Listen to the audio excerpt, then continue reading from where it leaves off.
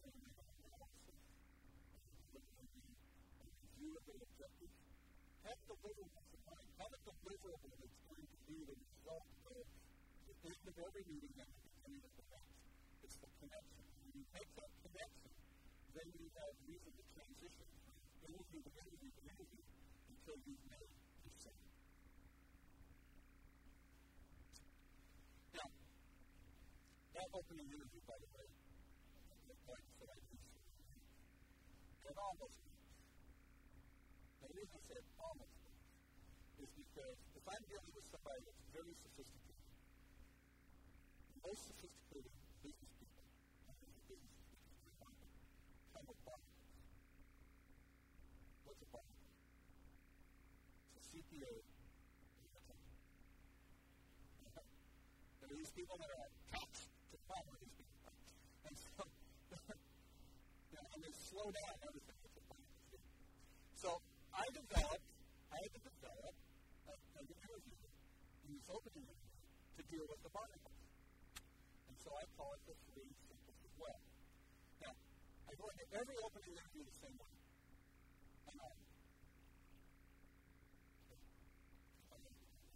I don't take in a briefcase. I don't take a business card. I don't take a pen. I go in totally alone. So the first thing I do when I get to this part is I say, "Can you piece of paper?" And I'll give you a piece of paper. Well, I do have a pen. And then I'll draw 3 circles at the top, like these 3 circles, at the top of the paper. And I say, "Mr. Jones, what we do is we help our clients manage their 3 circles. We found that every business owner that we've worked with has 3 circles.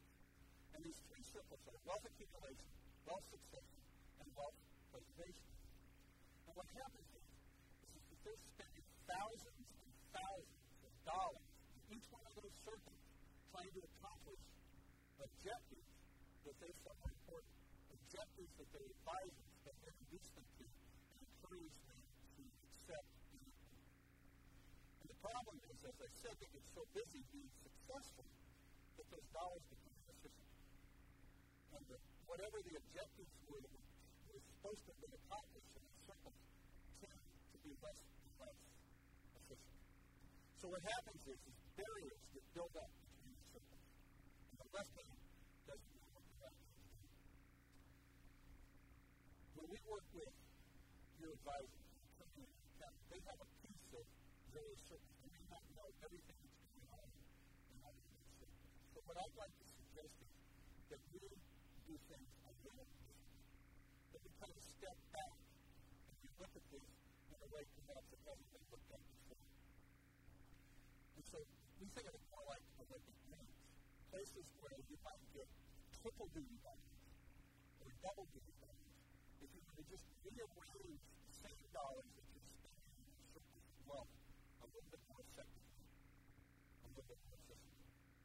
So what we'd like to do is we'd like to work with your advisors to evaluate your circles of wealth and to see if there are some efficiencies that we could bring back as a result of thinking of the 3 circles working together. Is that something that could be the most of the advisors do? So those 2 things have been my opening interview since the 70s. We're too busy with 75, I love it, 3 circles and 77. Coincidentally, I made copies of paper in 77. And I was a 20% thing could be amazing. Okay, so let's go back to the question. Do we sell problems or do we sell solutions? You see, every sales interview starts in equilibrium. They have all the solutions they need for all the problems they need. That's equilibrium. And let's check them. How many times do you call somebody up and you say, "Gee, I'd like to talk to you about buying some more life insurance," and they say, "Boy, I've been waiting for you to call." It's just amazing. I've been thinking, I've been praying about this, and here you are. They've got all the solutions they need for all the problems they've got. They're not thinking about you at all. Right? So they've got all the solutions and all the problems, and they're equal. So see, if they're not equal, if the solutions outweigh the problems, then they're going to get rid of some of these solutions to bring it back. If the problems outweigh the solutions, then you're going to have to find some solutions to bring about the equilibrium, because that's innovation. That's what people do. So, like I say, what do we sell? Do we sell problems, or do we sell solutions?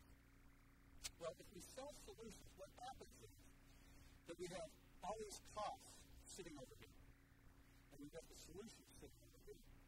And as those benefits get less and less in the mind of the buyer, the costs get heavier and heavier.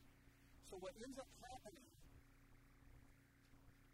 this obviously seems to happen in my own life, not that experience in the same way that you have. What ends up happening is we become adversarial. We have to give them more benefits.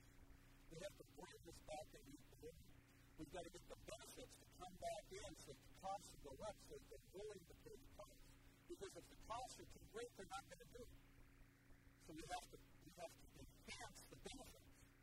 And that's an adversarial relationship. And it's not the type of relationship consultants want to have with their clients. So you may say, why not with a consultant? Why is it really consultants? No matter whether we call ourselves consultants or not, we're helping people figure out solutions to the problems that they have. Because if we're not, then we're not going to do it. So the costs become bigger and bigger, the benefits become wider and wider. Now let's look on the other side. Let's assume now that we're going to look at the equilibrium of cost versus pain. As the pain becomes greater and greater and greater, the costs become wider and wider. This is human nature. They'll do anything to get rid